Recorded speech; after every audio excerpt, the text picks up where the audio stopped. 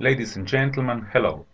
I'm Jan Zrimec from the Institute of Microbial Sciences and Technologies in Slovenia. I will present to you our recently published research regarding the formation of band smearing in agarose gels when amplifying heterogeneous DNA. In DNA analysis, such as bacterial metagenomic analysis, it is important to be able to accurately amplify genes from a sample, and especially to preserve the slight differences in the gene's nucleotide sequences. In the picture, the bacterial 16S rRNA gene is shown. The gene contains variable regions with very high sequence heterogeneity, which are depicted with lighter coloring. These regions are used for determining the microbial richness and diversity in different environments. The quality of amplified genes with polymerase chain reaction is often checked by applying the amplified DNA in electrophoretic gels. The presence of additional bands and smear around the expected band signal the presence of PCR artifacts.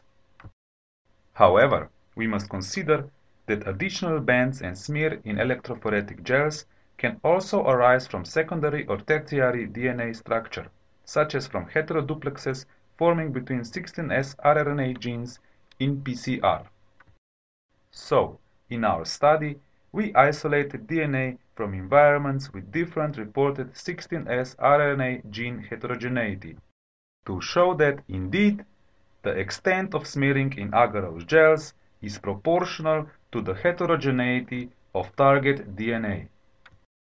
We then created a pool of highly heterogeneous synthetic oligonucleotides, which mimicked a single variable region of the 16S rRNA gene, to further analyze the properties of smear formation, and to obtain the nucleotide sequences in the separate band and smear fractions.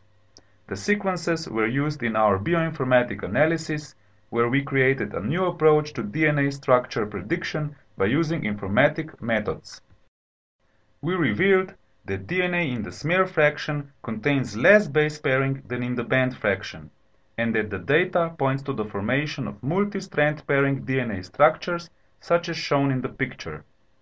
So, up until now, we have shown that the smear is just a structural fraction of the correct size PCR product. Therefore, we examined how the elimination of the smear fraction can affect bacterial analysis based on the 16S rRNA gene.